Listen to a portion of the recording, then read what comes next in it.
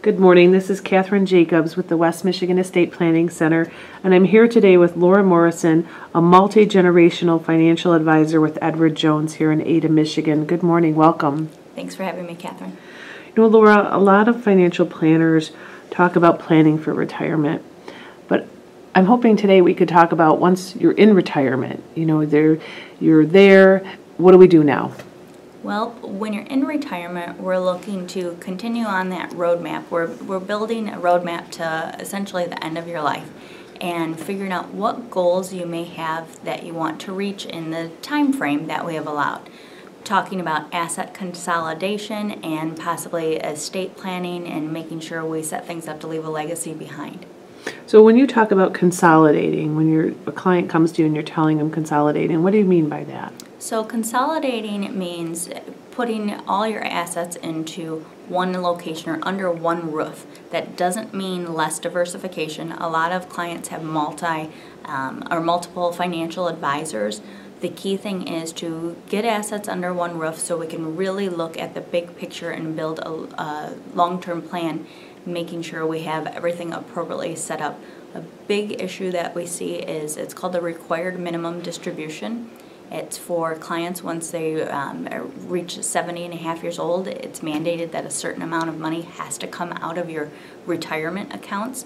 So when you have multiple advisors, things can get lost in the shuffle. So we really want to focus in on making sure we know truly the assets, what you have, and making sure appropriate actions are being taken for those assets. And probably better if one person is looking at your whole picture and helping you plan than a lot of people planning small parts. Absolutely.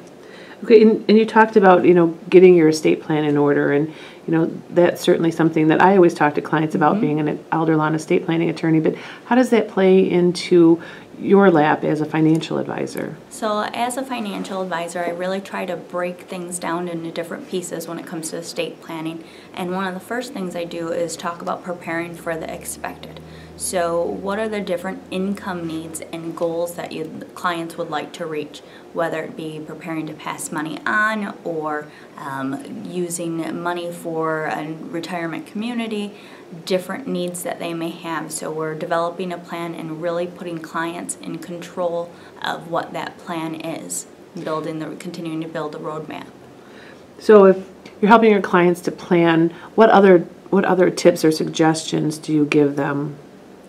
As far as planning, we try to prepare for the unexpected as well. So if a life event may happen, such as medical needs, we need to talk about what assets we have available to set aside in case an emergency were to come up or something that isn't planned. Also talk about beneficiaries of accounts as well. And you may have one person set up, but what if the family dynamics change? Would that person continue to be the beneficiary on your account? So we need to dig deep and ask the right questions and really talk about how this affects your portfolio and your income needs through retirement. And in West Michigan and all over the country, there are lots of financial advisors and good financial advisors. But today when I introduced you and as I've gotten to know you and your practice, you're a multi-generational financial advisor. Perhaps you could tell us a little bit more about that and why you call yourself that. Okay. So in doing that, why I love what I do is working with families.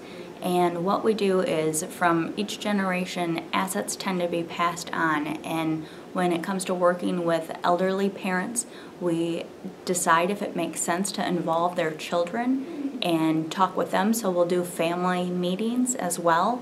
And when it comes to preparing the legacy, that's something that we all will talk about if that's determined to be appropriate. For everyone has individual needs and every situation is unique, so we decide who needs to be involved in things. So I work with 3 different generations of families, so maybe the grandparents, the adult children, and maybe their children who are just getting started saving for retirement.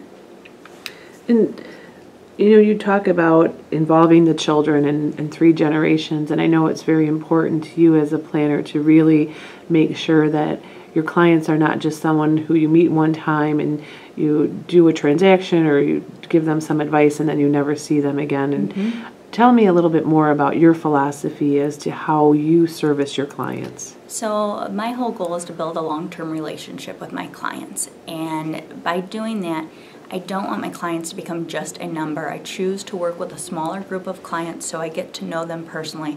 Myself and my staff, we become part of your family in a sense and know about what's going on with the family dynamics, what children are your power of attorneys, what children you want different things to be taken care of for. So there's a lot of goals that we're finding out about for our clients and making sure we're building the portfolio appropriately so we can help you reach your individual goals.